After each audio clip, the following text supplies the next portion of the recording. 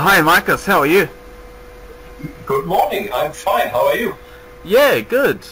How are all the interviews gone for you so far?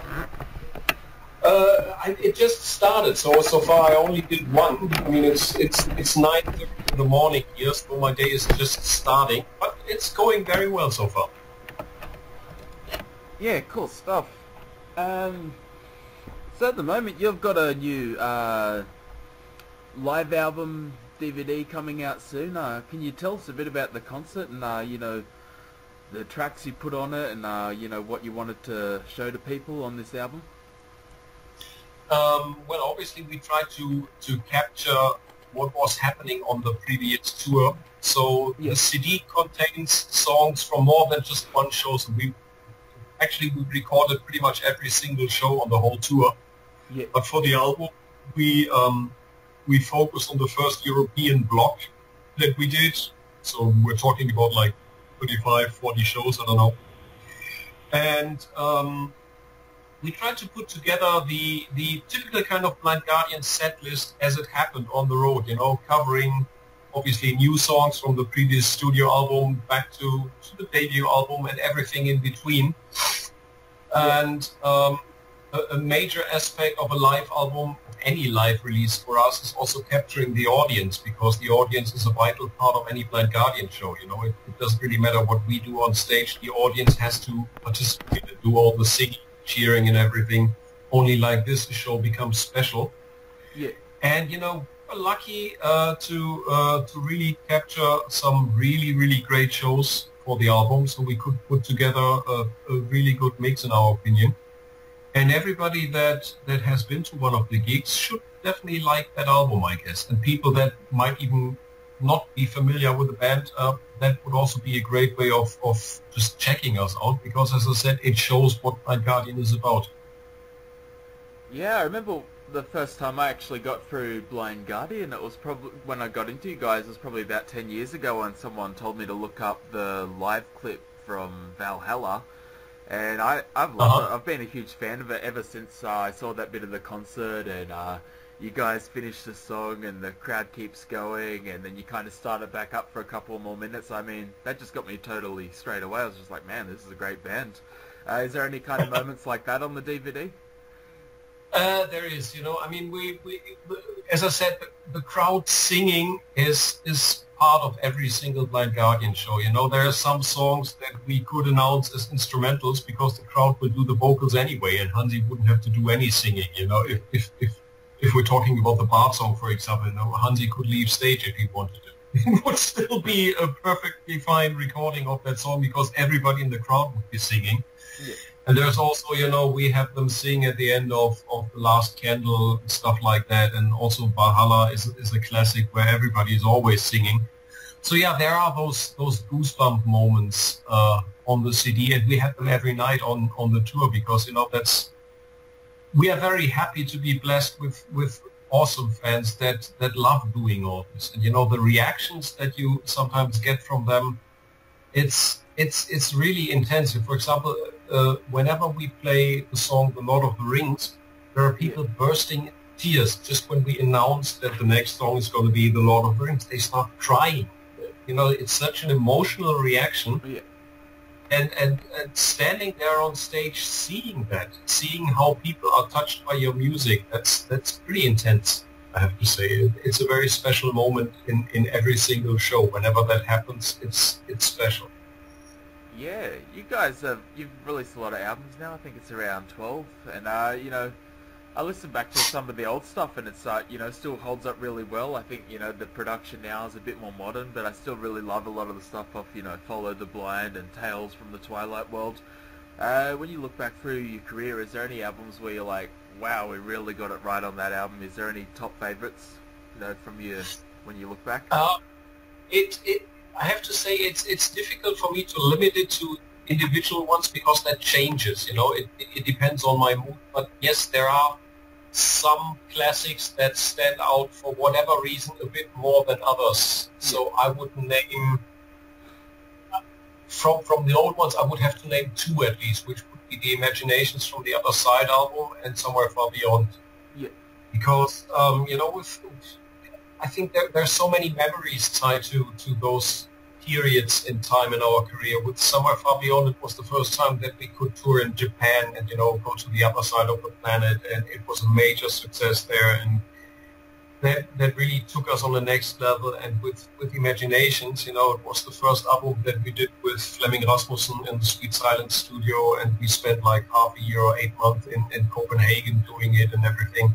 And again, we learned so much in that production. And again, it was a very, very important album for the career of the band, because again, it took us on the next level. Yeah. And listening back to those albums, I can still listen to them from the first song to the last song and still enjoy them. So there's nothing I would change about them. I think they are great the way they are. Yeah. And they perfectly represent what Blind Guardian has been about at that point in time. Yeah, for sure.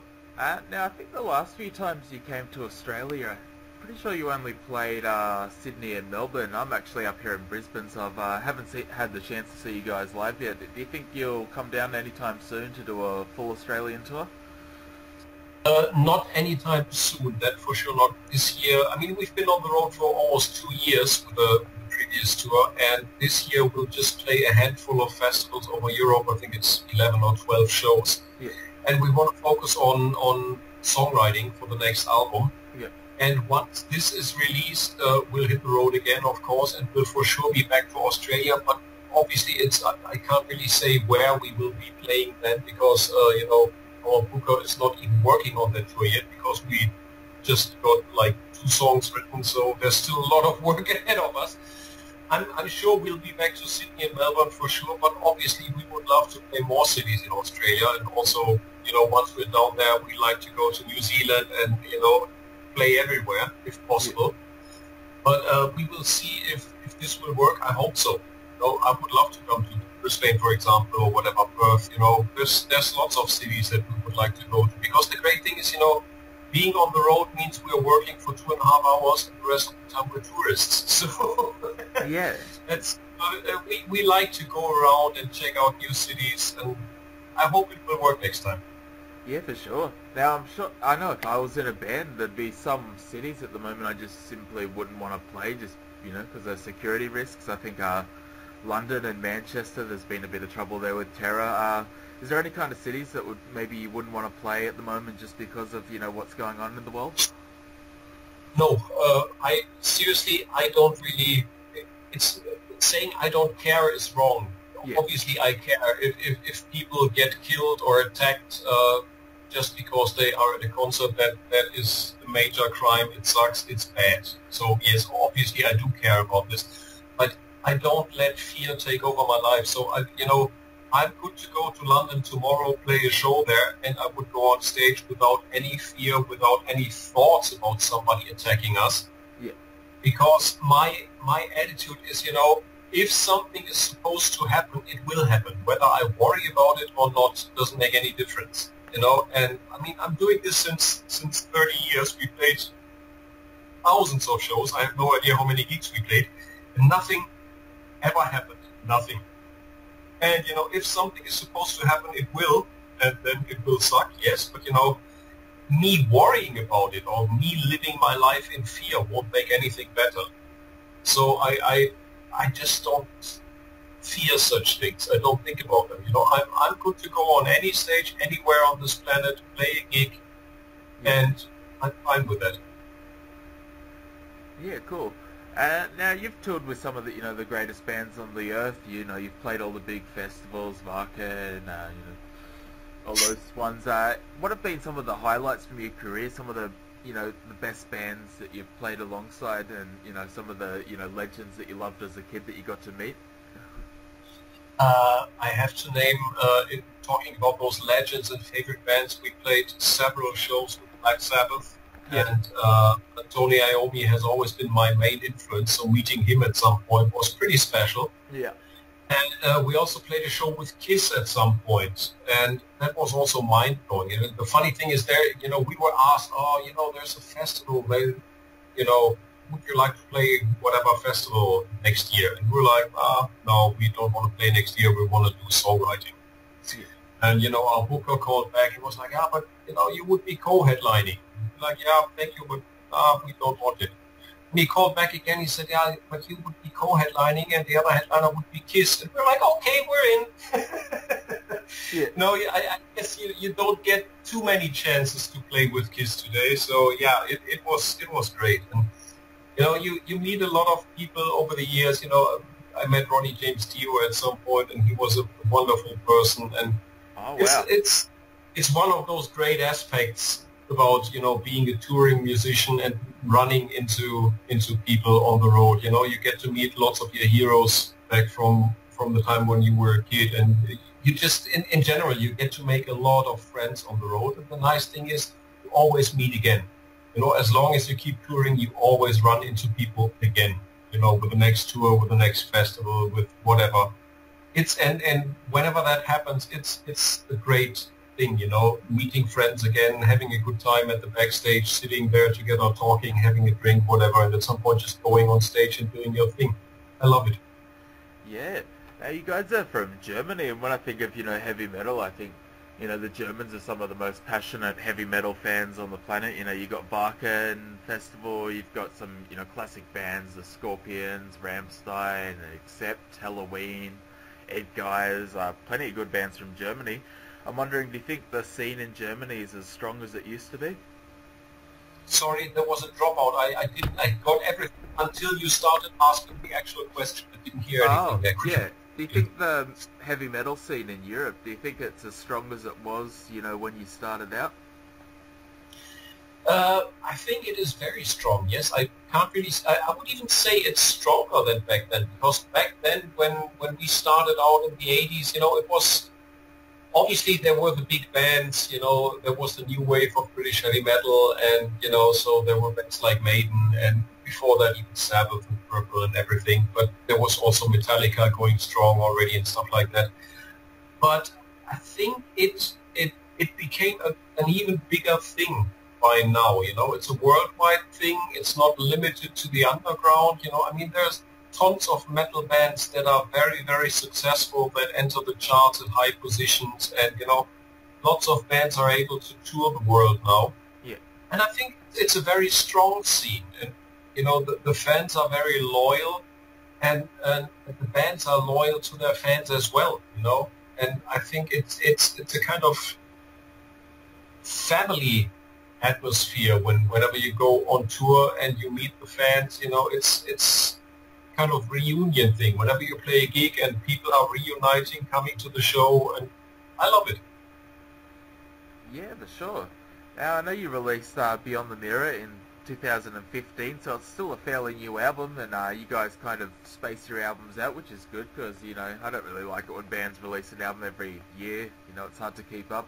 But have you ever had any thoughts of, new riffs or new song ideas for a new album yet? We started working, yes. We've been on the road until the end of December 2016, so we've been touring for like 21 months. Yeah. And we don't write while we are touring, because if we would try to write something new, it would sound like the stuff that we're playing every night, because that's the music that is inside our brains on tour. Yeah. So we always wait until the tour is done, then we empty our brains and start from scratch. And we started working on stuff, so that about 2 songs kind of done, even though we didn't record anything yet, so those songs might still change. But we're working on it, and I don't know how long it will take us to finish it. Usually there are like 4 years in between studio albums for us, and that's partially due to our long touring periods. As I said, we've been on the road almost 2 years. Yeah. But normally it takes us like 1.5 years to write and compose a new album. Then it's another half year to record everything, mix it, whatever. And I guess it will be kind of the same this time. So we started working on it, and we're doing our best to come up with another good album. Yeah, for sure. Now, just ask one more question. You guys formed as Blind Guardian in 1987, but you'd been playing a few years previous to that as well. It's been well over 28 years at least.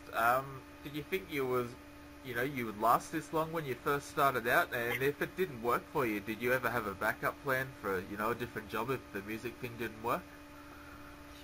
We didn't have any backup plans because we were absolutely convinced that we would make it as a band. You know, for whatever reason, there was never a doubt. Obviously, there has never been any guarantee that it would work because, I mean, in this business, there are no guarantees. But we never had a plan B because a plan B would have been a distraction from plan A. And, you know, we didn't want to be distracted. We rehearsed every single day. We tried to improve our skills as musicians, as songwriters, as a live act, whatever.